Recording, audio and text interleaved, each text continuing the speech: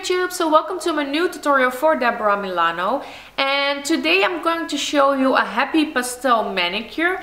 I've wanted to do something that you can easily recreate at home without having to buy any new products. So you don't need any nail art stuff or to buy anything. You just need your top coat and a few polishes. And what you need are 2 or more colors.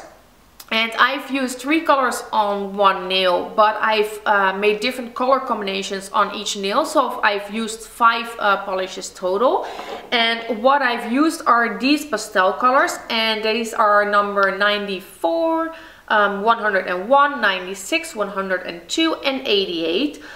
So those are the ones that I've used, but you can use any color that you like, and that's all you need. And it does take a little bit of practice, but I do think everybody can do this, so I really hope you enjoyed this tutorial.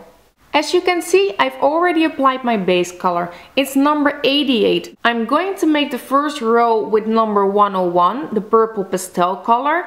And it's really important that you keep the brush floating above your nail, so don't press too hard. This way you will get that nice round shape.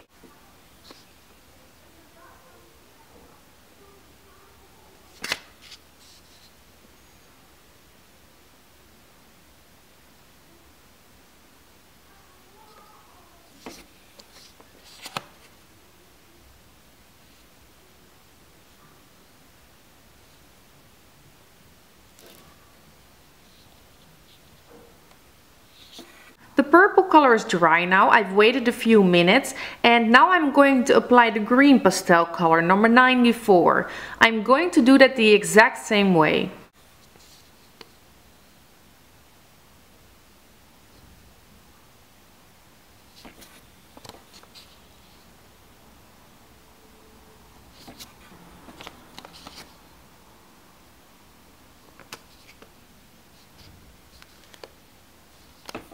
So now the final step is to add a top coat to make the polish last longer and to give it that glossy look.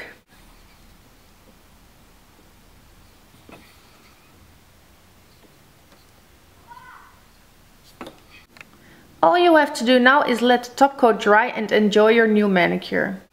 So I will link all the products that I've used in the box down below. And spring is almost here, and my favorite colors are usually the pastel colors or the really bright creams. And if you have any favorite color or polish for spring, let me know by leaving a comment. And I really hope you enjoyed this tutorial, and see you next time. Bye bye!